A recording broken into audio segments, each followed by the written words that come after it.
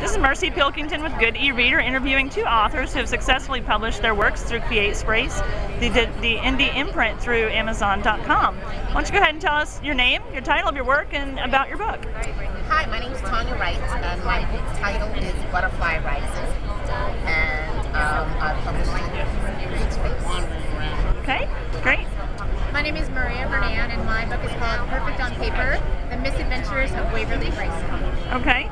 And guys, what led you first to decide to go with indie publishing instead of just a more traditional route? We have actually opposite stories. So, okay. Should I tell my first? Okay, so I decided to go through self-publishing. I tried the traditional route, and I got shot down. I had an agent, she couldn't sell my book, so I was kind of determined to prove the publishers wrong.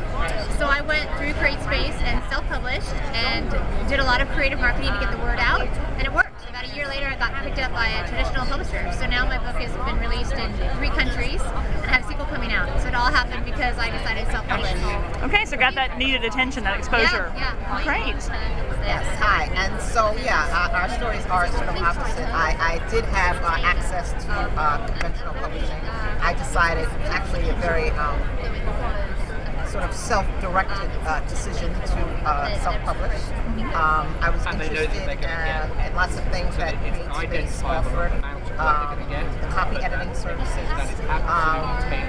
Their great designer for the book. In fact, I'm a bit of a control freak, and so I had very specific ideas about how I wanted my book designed and did the layout. God knows I'm not an artist, but I did little stick figures and everything. And I said, please, do some mock-up of this idea for this cover. And she said, okay. And then I said, I was talking to the designer, and I was like, well, then just, you do something that you want to do. It's just whatever. So you were able to develop the relationship of trust. Oh, absolutely. That my readers are looking for. Right. Great. And so ultimately, I actually ended up picking the book cover that the CreateSpace designer did, and it's a great cover, and I'm really happy. Great. What are some highlights from both of you that you would recommend CreateSpace to someone who's even considering self-publishing, let alone trying to pick one of the many companies that are starting up out there? I would recommend CreateSpace because they're a company of integrity, and I've learned a lot about self-publishing.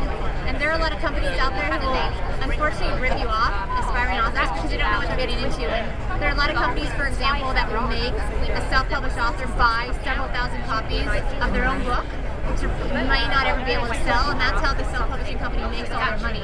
Whereas CreateSpace doesn't do that. You just pay a small fee to get your book done, and then it's up to you to sell it, and that's great. It puts, you have all the control, like Tanya was saying, and it's a very minimal investment. So I think it's a very good, ethical company. Okay, great. Well, for me, absolutely, the number one reason I went with CreateSpace was its affiliation with Amazon.com. Amazon is a worldwide brand that everyone knows and loves and feels comfortable with going online and purchasing things, lots of things. And certainly books are I think, the number one purchase object or thing that people buy online. So I wanted my book to be available worldwide, and I wanted it to be available to people in a way that they would feel comfortable with purchasing. And so it was really that affiliation with Amazon.com that was really exciting. Great. Well, thank you both so much. Enjoy the rest of your expo. This is Mercy Pilkington with GoodEReader.com.